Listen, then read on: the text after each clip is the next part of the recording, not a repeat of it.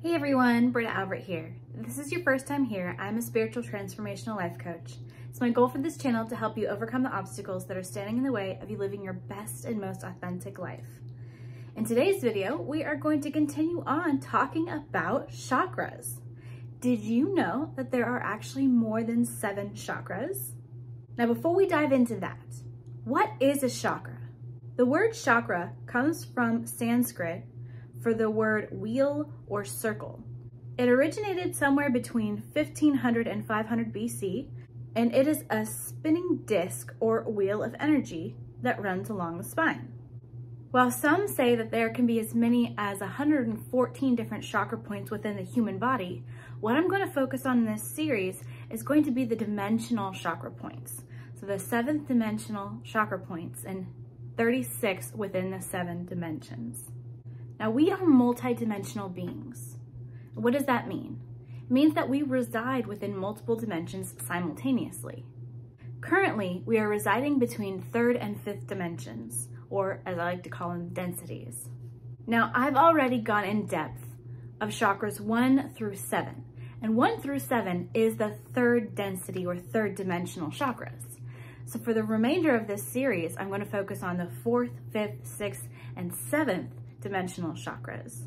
But if you haven't checked out my videos of the 1st through 7th chakras, go ahead and check them out in the playlist here. And just to refresh your mind, the 1st chakra in the 3rd dimension is the root chakra. Then after that is the sacral or polarity chakra. After that we have the solar plexus, then the heart, then the throat, the 3rd eye, and the crown. And that is 1 through 7 of 3D. But wait a minute, that's starting at 3. What about the 2nd dimension and the 1st dimension? Well, I'm glad you asked. The 3rd dimension is considered the first lifetimes where we are aware of ourselves, where we have thoughts that says, who am I? Where do I belong in the universe? So the way that consciousness evolves is the 1st dimension, 1D, is going to be your pure consciousness. This is pure creative consciousness. This is where we all come from. And in the 1st physical form is going to be rock. It's going to be soil. It's going to be earth. It's going to be some sort of matter. That is your 1st density. So think of it as sleeping. It is consciousness in its purest form. It is the building blocks for everything. It's atoms, it's molecules, it's elements that combine and create all of life. That is the 1st dimension, or the 1st density. Then you have the 2nd, which is going to start with your single cell organisms and go all the way through plants, insects, bacteria, animals, and end with house pets.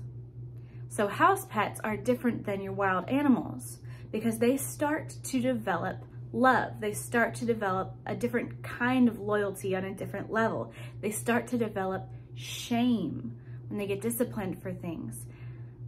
There are more complex emotions that plague a house pet versus a pet in the wild.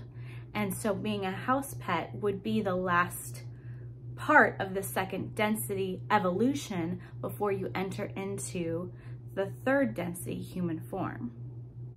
So although there are chakras that exist in the 1st and the 2nd density, they're not what we're really going to touch on here because those are going to activate and balance themselves naturally. There's nothing that you really need to do as far as activating those chakra points or deactivating them or balancing them or them being unbalanced, because it has nothing to do with the conscious mind.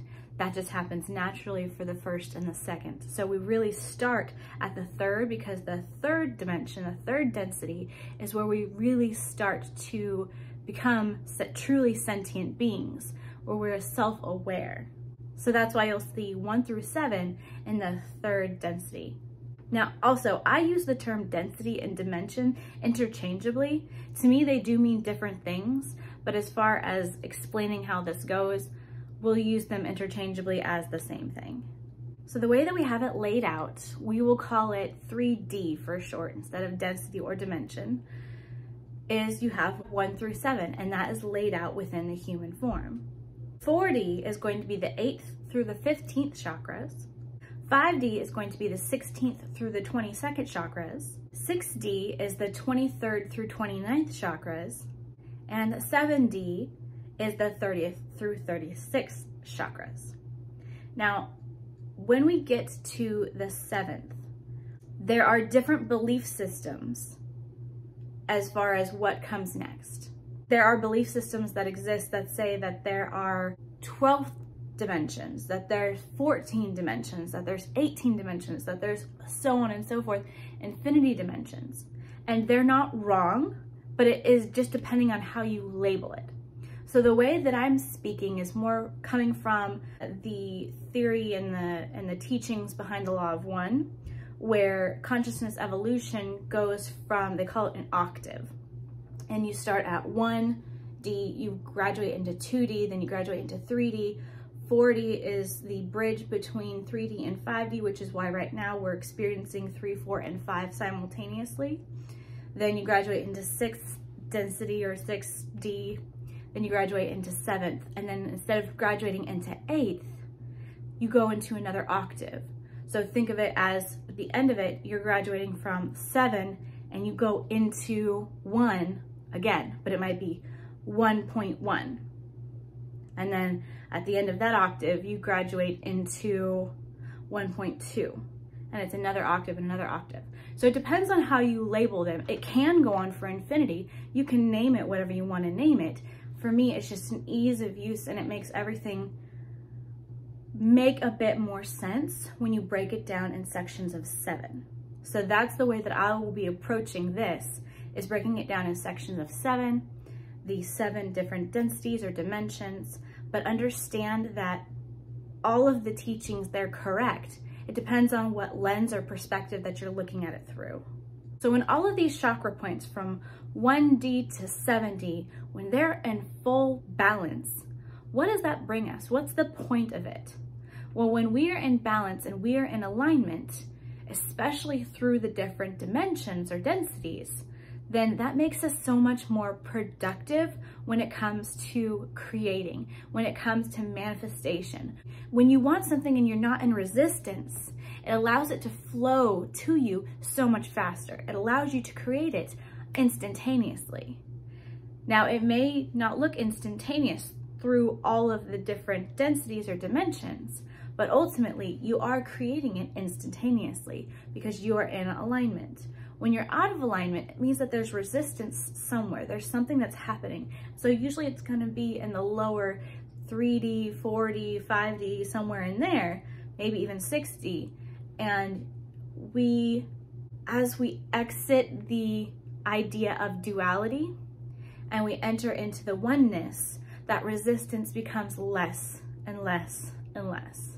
And think about it again as when you're in the 4th density, say for example, so right now we're experiencing the 3rd density. We were born in 3D, and then now we have the earth that is residing in 5D. So now the earth can sustain a 5D being, but we're still 3D beings on a 5D planet. So we cannot perceive all of the things that the earth is capable of. We're starting to learn that, and our eyes are starting to open because we're on the bridge of the 4th density or 4th dimension. So with all of that, duality still exists. And when you enter into the 5th density or dimension, it's not going to be just this instantaneous all-knowing. It is an event, but it's also a progression. And again, it depends on the lens you're looking at it from as to how you would judge it or perceive it. But think of it as you enter it in, there's different octaves there as well. So you have 5.1. and you grow a little bit, you have 5.2, and you grow a little bit and you have 5.3. So become more aware as you go, and the more aware that you become, the more in alignment things just happen naturally. So being off balance or being out of alignment is not necessarily something that you need to worry about so much as being present and allowing what is to be and following your intuition and your instinct on what you should do next, because we are all different. We all have different parts to play. What's important to you is not necessarily important to me. What's important to me is not necessarily important to you. But if I don't do my part, then there's a lack. If you don't do your part, then there's a lack. Do you see what I'm saying? So the reason that it's so beneficial to be in balance and in alignment is just so that we are able to be so much more effective and so much more productive. However, it's not the end all be all, and it doesn't mean that we're doing something wrong or that we're a bad person. We're just experiencing something different in this duality reality that we're currently in this consciousness. So how can you tell if something is off balance, if one of the chakras are off balance? Well, you're gonna feel off. You might get sick. You might get sick again. You might start to make some silly mistakes that you would have never made before. And then it shifts dramatically and everything seems to be falling apart in your life. Those are 5 signs that may show you that you have some resistance, some unbalance, you're out of alignment somewhere. Again, this doesn't mean that what you're experiencing is wrong, because sometimes we must be out of alignment to experience something authentically.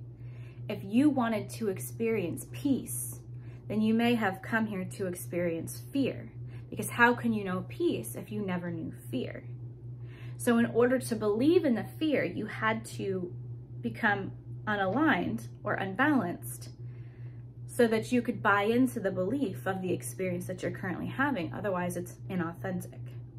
So again, the biggest thing is just to not be in resistance. Allow whatever it is to come. If you're in a place of fear, can you be okay to be experiencing that fear? Understand that this will pass. This will not be your forever moment. That is the best way that you can bring yourself back into alignment, the fastest possible way, naturally the way that it was intended to be. Trust your body. Trust your higher self. You know what you're doing, even if you're not consciously aware of it. The only suffering that's going to come is from your resistance to what's currently happening in your now moment. But believe me, it will pass. You will get through it. You will realign. You will rebalance. And the more that you can go through this and you can see it for what it is, this is called shadow work, then the less these moments will come, the more peace you'll have, the more confidence you'll have, the more power you'll have, and the more effective ultimately you will be in manifesting. So I hope that you guys are excited for what is to come on this series as I expand on the chakra points. Stay tuned for the next video of this series, which is going to touch on the 4th density or dimension, the 4D 8th chakra point. You guys have an awesome day, and I will see you next time.